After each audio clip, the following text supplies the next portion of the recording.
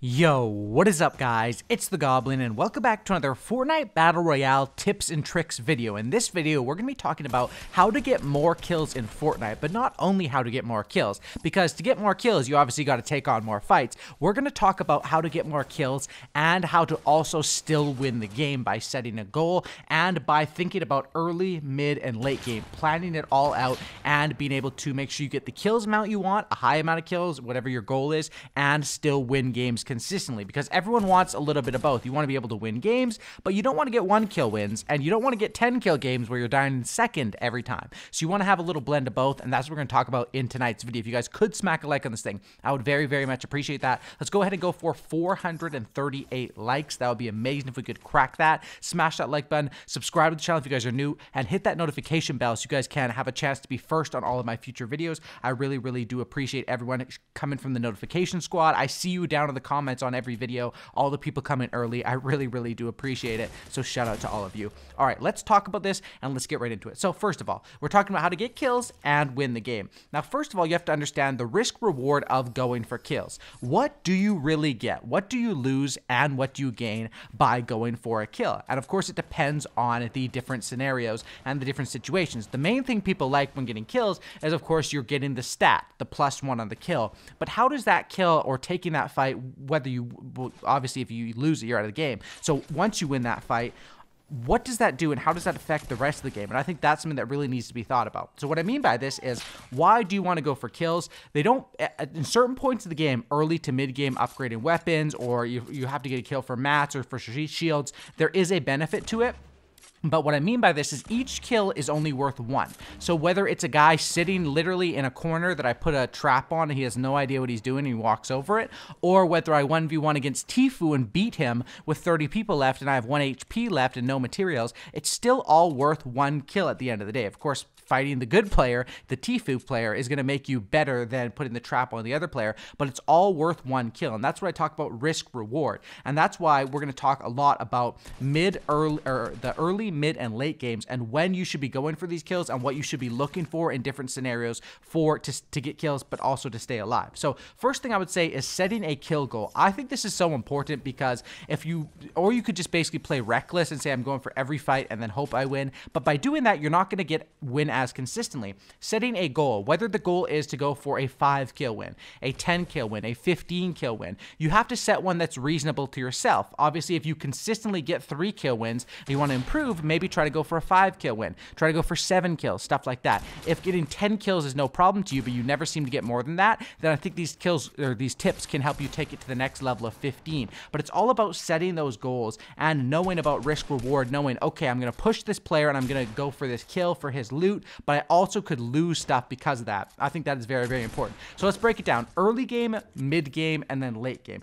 Early game, I call the quick kills. Early game is one of the best. Now, of course, if you're going for, let's say, like a 10 kill solo win like I get in this gameplay here, I got a 10 kill solo win out of Fatal Fields. So a lot of my kills came in the mid to late game. However, I don't think that's the easiest way to get a lot of kills. Honestly, it's an easier way is to hot drop, or to drop at like tilted towers or a populated location. And I call this the early game quick pickups with the double S. So as soon as you land, you should be looking for double S, shotguns and shields. Once you get those two, you can go absolutely ham on players who maybe aren't in the as good of a position as you, or you're just a better player than them. Early game, you can get quite a few kills because of the fact that people don't have as many materials, people don't have as many weapons, people don't have as much health, and it's a lot easier to take down players.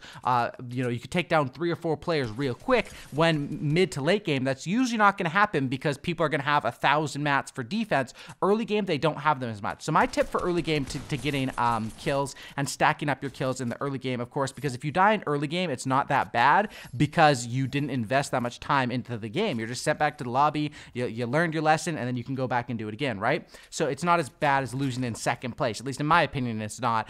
Just because if you invest all that time and then you get second place, that's one of the worst. But basically, Early game, shotguns and shields, and also materials. A lot of people know about the shotguns and shields, but forget to farm. And this is one thing that's been getting me killed lately, but I think that if you literally just smack the inside of houses, smack a lot of stuff, smack trees as you're walking by, get up to a couple hundred materials within the first few minutes of the game. Most players aren't smart enough to do that. That gives you a huge advantage. Go on the offense early game. If you're looking for a high kill gameplay, you'll notice on most high kill gameplays, they land in a populated location, they get started early and get a couple freebies in the early game. That's what I think is really, really important to focus on. Mid-game is where it gets more intense and more random, I guess you could say, or more like you don't know what's going to happen. You don't know if there's going to be 0 players you're going to find in the mid-game, or all 20 of them are going to be in Salty Springs right on top of you, and you're going to be in the basement trying to build and defend. You don't know what's going to happen. The early game, you know sort of where people are going to drop based on the bus route, and the bad thing of the early game, the good stuff of the early game, like I talked about, you can get quick kills. The bad thing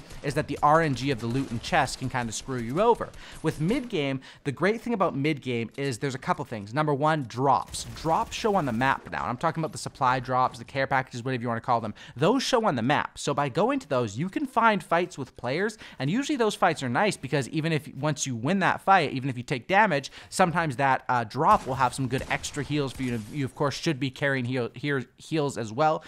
Like I say, with setting a plan, if your goal is to get 10 kills and you have 2 kills, you should be carrying double heals because you're going to have to go super duper aggressive from that point on. If you already have 9 kills, maybe you want to go with a single one and play a little bit safer. You know what I mean? That's why I think having a plan is important. So mid-game, drops is where you can find a lot of kills, and third partying and moving storms. Now, third partying is pretty self-explanatory. This is where you can pick up a load of kills, just like in the early game, where it's easy to kill people because they don't have as much health or shield, or as much shield or mats or whatever. In the mid game, whenever 2 people are fighting, they're usually pretty weak, and because of the rule set now, where it's really, really easy to third party, because if they win a fight, or they don't get any extra heals, they don't get the 50 healed per kill or shield, they don't get extra materials. It's basically a lot easier to third party in this current set, which is good and bad. So third partying is great. If you go aggressive, as soon as you hear 2 people fighting, you should be going straight for that, so you have a chance at picking off both of the kills if you want to go for high kills.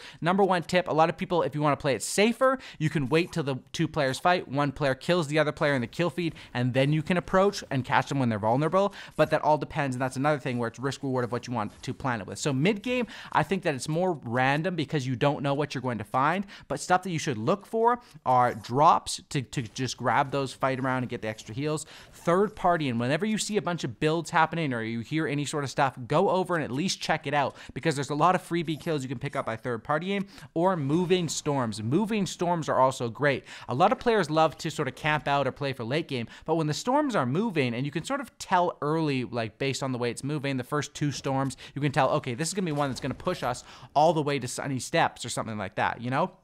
In those sort of zones, my highest kill solo win was a 21 kill solo win, and it was one that I started in Tilt the Towers, and it pushed all the way out to like Tomato, and I think it ended in like Wailing Woods or whatever, back when Wailing was still in. So that's basically one where the zone's going to be pushing you. Moving storms are very key because people want to fight quicker because they know that the storm's coming. You can take advantage of that if you're a good player, and you can also just catch players on the left, of the right of you, flying all over the place. Moving storms makes people get active, and if you have one of those storms in your lobby, you're going to have a lot higher chance at a high kill gameplay in the mid game, but also be sure to make sure that you are getting the win, right? And that's what this video is all about. So what are the bad things that can happen in the mid game? Number one, you can just get simply overrun. You can just be in a bad position, run out of materials, and there could be 4 or 5 enemies that show up. That's risks that you take in the mid game. Like I said, third partying is so easy, and it's a great way to stack kills. It's also the same way other players can do it to you, right? And that's only fair, but that is something you definitely need to watch for, and that's where I talk about risk reward and setting a goal. So if you see 2 players on, if you're third party in a fight and you get into that fight and both the players are building absolutely crazy, that's where maybe you're like, okay, I'm going to turtle, I'm going to let these 2 fight it out, and then I'm going to show up for the third party after.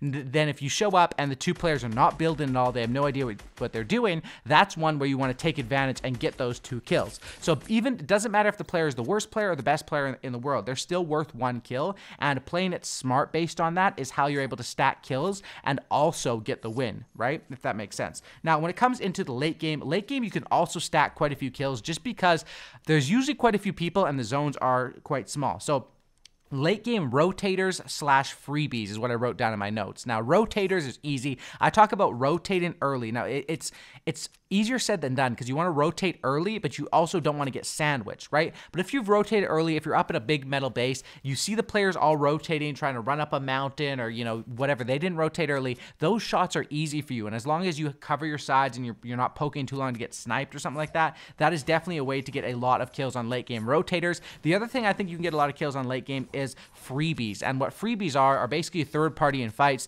but in late game, because the storm is moving so quick, it's even crazier than mid game. It's everything that I was just talking about amplified, where sometimes you'll catch players where it's like, okay, 2 bullets, free kill there. 3 bullets, free kill here. And you can just start like snowballing and stacking kills in the late game if you have a zone where, for example, it goes up to a mountain. You're already on there. So for late game getting kills, it's all about your positioning really and being smart about it. So if there's a mountain, if there's any sort of high ground that may possibly be in that next zone, you probably would want to claim that and just play the percentages based on that. Now, late game, usually they're going to be decent players just statistically. Of course, there's probably, there's going to be some hiders, some bad players, some average players, some great players, but the players that make it to the end of the game on a consistent basis are usually quite better than the average player in the game, right? And the thing with that is it's going to be a little bit harder late game. So the fights, you got to be prepared and you got to really know that the players could be tough and you never know what you're going to come up against. So whenever I see 2 people left or it's a 1v1, you don't know what to expect. I just try to put myself in the best situation, get the most amount of mats, and be ready for that. Storm advantage, also another key. Like I said, to catch people rotating, storm advantage is so huge in that late game, but it also is important in the mid game. If you're closer to the storm and they have to run to you to get to the storm, you have the advantage on them, and you can take advantage of that with a moving storm and stack your kills. So at the end of the day, all these tips are things to look out for and things that are good things to take advantage of and things to watch out for so you can stay alive, because at the end of the day, everyone wants to get a high kill gameplay or a good amount of kills to their plan and also get the victory royale on a consistent basis. And I think these tips and tricks should be able to help you guys out with it and teach you guys really stuff to look for early, mid, and late. And for sure, setting those goals, dropping in on a hot drop, or if you want to play a little bit slower, if your goal is a little bit lower of kills, if it's like, you know, if your goal is 10 kills or less, you can pretty much drop wherever. Not wherever, but somewhere mid sort of level drop. But if your goal is 15 or 20 bomb, you got to be hot dropping. You got to be basically going tilted pretty much every single time or whatever the hot drop is. And if your goal is to get a 3 kill win, you can be dropping junk junction or wherever and camping into late game, because in late game, if you use those tips that I talk about, you could stack a couple kills just off that. So hopefully you guys did enjoy this video. Drop a like, subscribe. I hope this would help you guys out on getting more kills and still winning consistently. I'll see you guys in the next video, and that's about it. I'm out. Peace.